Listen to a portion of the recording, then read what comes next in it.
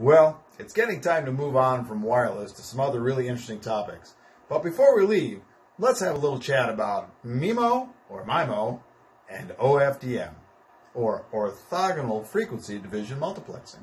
All right, friends and neighbors, welcome back to another networking video, another wireless networking video. Today we are going to talk about OFDM and MIMO or MIMO. So that's Orthogonal Frequency Division Multiplexing and multiple in, multiple out. I'll apologize in advance for my voice, but I'll try to make myself understood. Ah, the good old days. So before 802.11n and AC and AD and all of these other standards, there was 802.11, 802.11b, A, and G. And they sort of all shared really one thing in common. That is that whatever was going on a particular channel, that's what was going on. So that means that whether you're doing direct sequence spread spectrum with the chipping code, or whether you're doing frequency hopping spread spectrum with a Gaussian frequency shift keying, there's really one transmission per channel. And the big deal was that the channel size changed from very, very small channels to 5 megahertz channels on up to 20 megahertz channels, and then a little more complicated encoding scheme. But we had a top speed of 54 meg, and that seemed to be one of the limits that we kept running into. There was only one radio, so even if you had an access point that was 2.4 or 2.5, where they added a second radio, you weren't able to combine them. So you had an SSID that might run at 2.4 and an SSID that might run at 5, but that was pretty much it. And a really good indication that you're living in that Stone Age was that you had 2 antennas. That's about it. So the question is, how do today's networks get to the much higher speeds that we experience? So one of the most significant advancements was orthogonal frequency division multiplexing. And the whole idea here is that instead of dedicating the entire channel bandwidth to a single carrier or a single, I'll say, data stream, what we do instead is chop it up and then use lots of sub-carriers. Now, if you've never really looked into carriers, a carrier wave is a sinusoidal waveform. It's an analog wave, a radio wave, that we use as the base for a signal. And then we modulate it. We change the amplitude, we change the phase, we change the frequency to convey ones and zeros. Well, in this case, we're going to use a lot of carriers, called subcarriers, and each one is going to carry a part of the data. Now, just like channels are protected from each other by a guard band in between, the subcarriers are also protected by a guard band in between all of them. So when you apply a subcarrier and you increase the modulation on each subcarrier, so each subcarrier is carrying 300K or something like that, then you can get an increase in the data rate over the course of a channel. So even if a subcarrier is destroyed, the rest are not. Now, you can always back off to simpler encoding schemes. You can advance things to go more complex, but that's the basic idea behind OFDM. I guess it's also worth noting that within OFDM, there are advancements as well.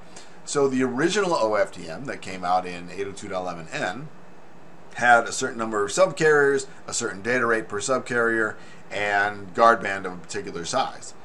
But if you can take the subcarriers and increase the data rate on them, shrink the guard bands, increase the number of subcarriers, you get increases in data rate. And that's one of the big advances that we see even within the OFDM space.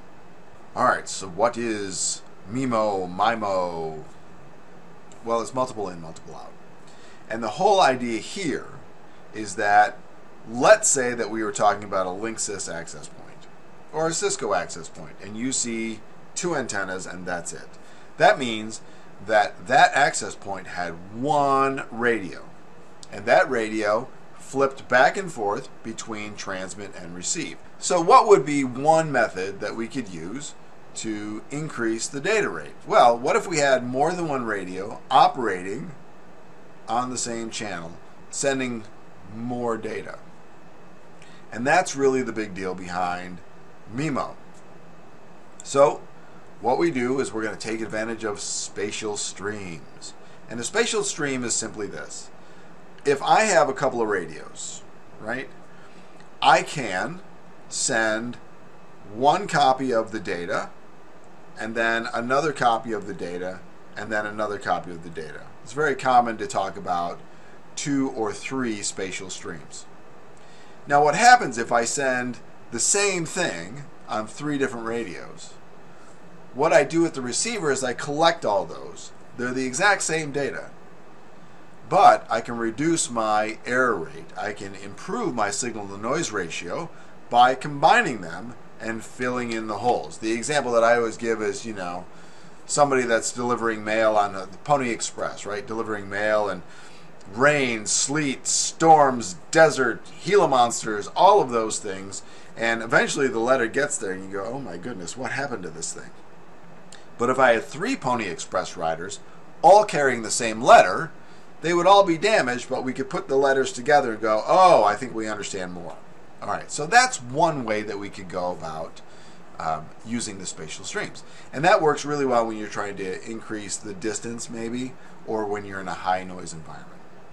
Another way to go is to say, well, we're in a pretty good environment. What if we wanted to increase the data rate?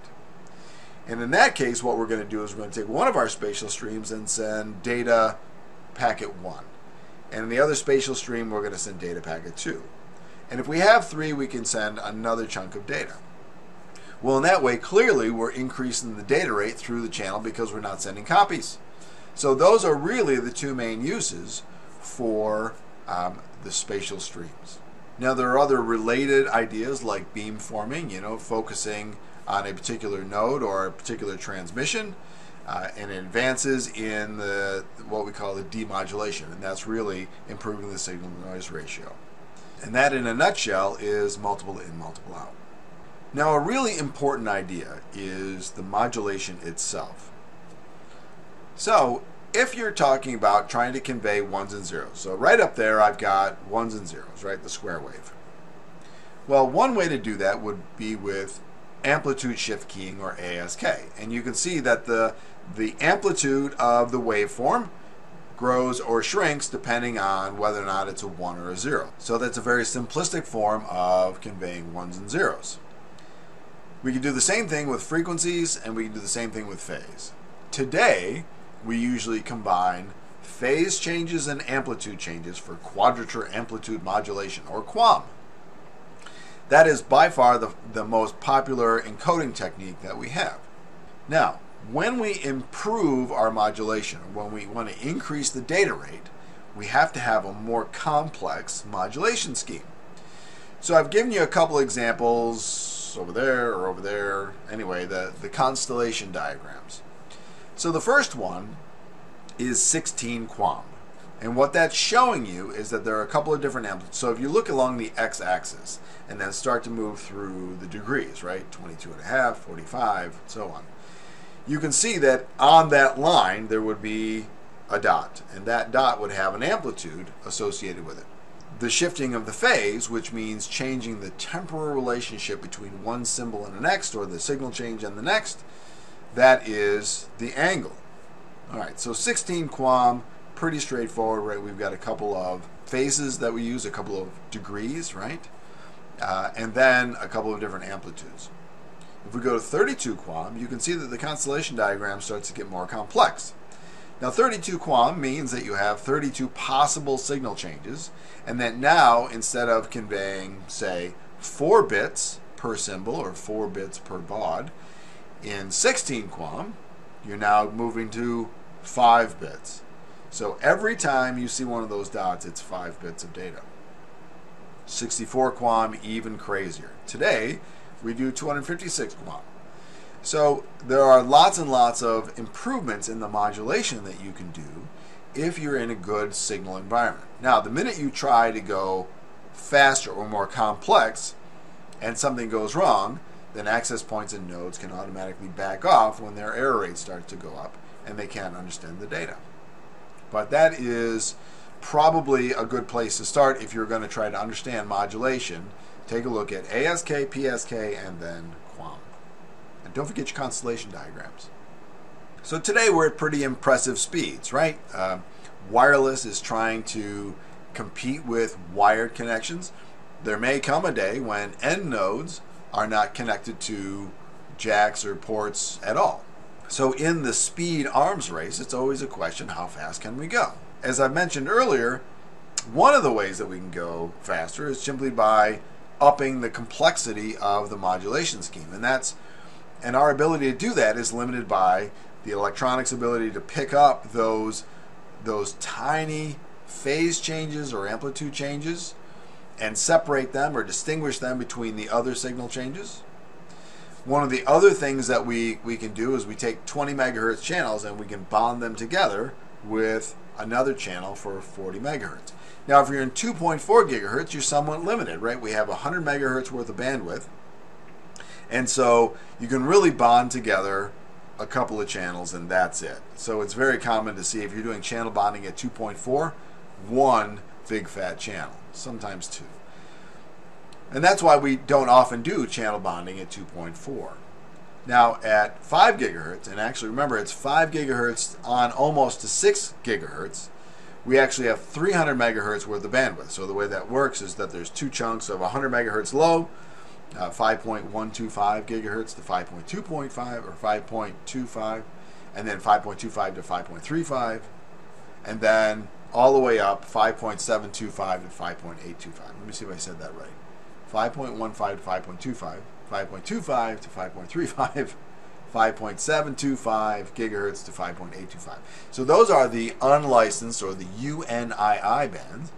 So that actually accounts for 300 megahertz. And so you could actually do quite a bit of channel bonding up there and not worry about limiting the other capacity. So it's very common to see networks run at 2.4 and 5 gigahertz at the same time, or multiple SSIDs for the same organization. Channel bonding at 5 gigahertz, no channel bonding at 2. Another thing that we can do in those subcarriers is, so we increase the data rate of the subcarriers, we shrink the distance between the subcarriers. Those are the guard bands, and increase the number of subcarriers. So those are two other ways that we can go faster, and they're constantly figuring out how to engineer those. Now, one of the other fights today is over spectrum, right? So if you read anything from the FCC, or you talk about all of the allocations for wireless communications that are not actually being used very often, there's this constant battle to allocate more and more bandwidth to unlicensed and to licensed providers. And so as that goes forward, we may see 802.11 or unlicensed data transmissions at a variety of frequencies beyond the current ISM and UNII bands. By the way, just as a reminder, in the ISM band we also have a 900 megahertz chunk, which is why we do cordless phones there. Now you can always add more radios and more antennas. We can have more spatial streams. So sometimes we'll even see 4x4. Now imagine you've got access points festooned with antennas and more radios. They'll get more expensive, right? But you can have more spatial streams. Alright, so this has been a talk about OFDM and multiple in, multiple out.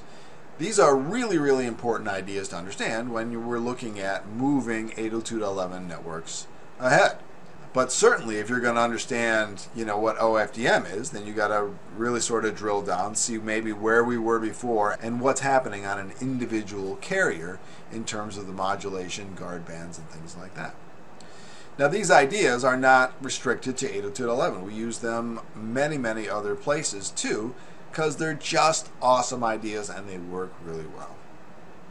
Well, hopefully you enjoyed this last video in the wireless series, at least for now. Thanks for watching. Thanks for listening. Hey, like and subscribe if I helped, and may those wireless packets always reach their destination no matter what spatial stream they're traveling over.